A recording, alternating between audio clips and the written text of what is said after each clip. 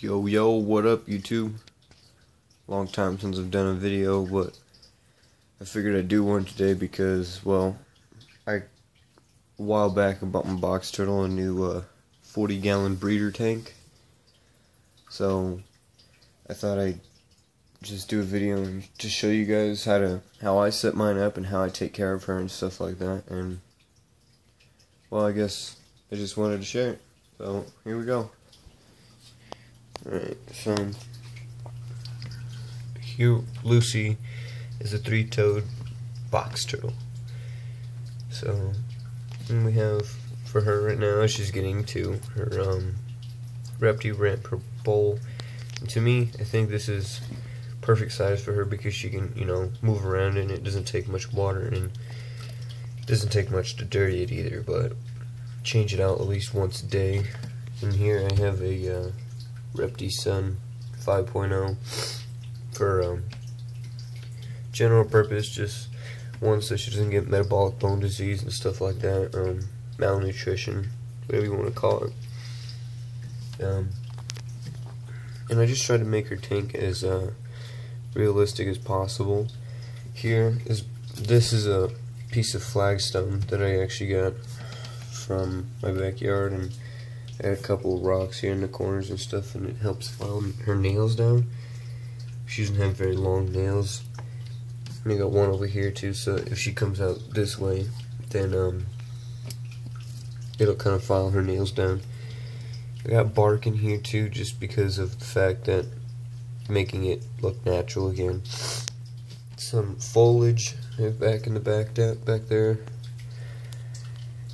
This actually is kind of funny. This is right here is a oh man, they use them for caimans and they float on top of water and stuff. So I actually bought one of these and it works perfect for her hideout and stuff. If you look back there, and right here, as you can tell, she's already dug a bunch of holes right here. But what you want to do is just kind of make a big old, I don't know how to say it, but mountain, I guess, of dirt, and then put that right there because she doesn't like going in here if she can see through, and plus it makes her, I guess it stresses them out because she always wants to get out and she can't. And I actually, for my substrate, I have Zoo Med's I can't remember, Zoo Med's dirt, whatever, or coconut stuff, I don't know. Whatever it is, it helps compost her feces and stuff is what it does if it's kept wet. So what I'll do with this is when it's dirty, I'll kind of just pour around in here and then mix up the dirt a little bit. And that's why you get all those patches of wet dirt and stuff. But it actually helps keep the substrate moist and stuff. And as you see right here, this right here is coconut husk is what it is. And then here I don't have it on right now because it's summer here and it's perfectly warm for her in my house. Right here is a purple, I want to say it's 125 watts heating lamp. And I have that for the winter time so that, well, one, I don't have to heat up my room, and two, I bought the purple one for well, light purposes because it really doesn't have much, it doesn't illuminate very much light, which I like because I can keep it on at night too and not wake me up. And this right here, if you haven't noticed, is my little contraption.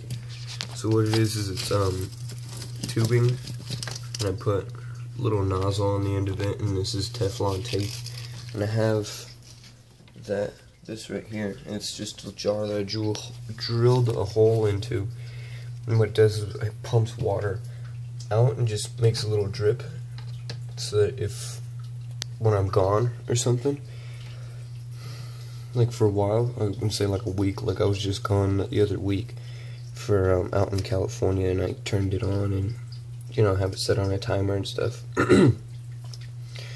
So it just drips and kind of keeps the substrate nice, and she likes it too. And under the tank I have a a heating pad, the Zoo Med extra large heating pad, so that it also helps heat it up and stuff, especially right here underneath where her where she hides out is where I put it, because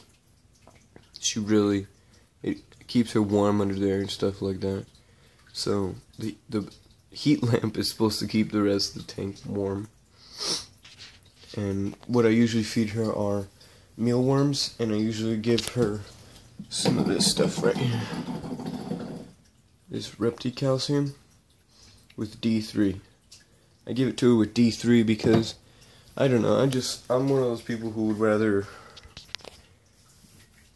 be safe than sorry, you know, because there was other ones in there that was without D3 and blah blah blah.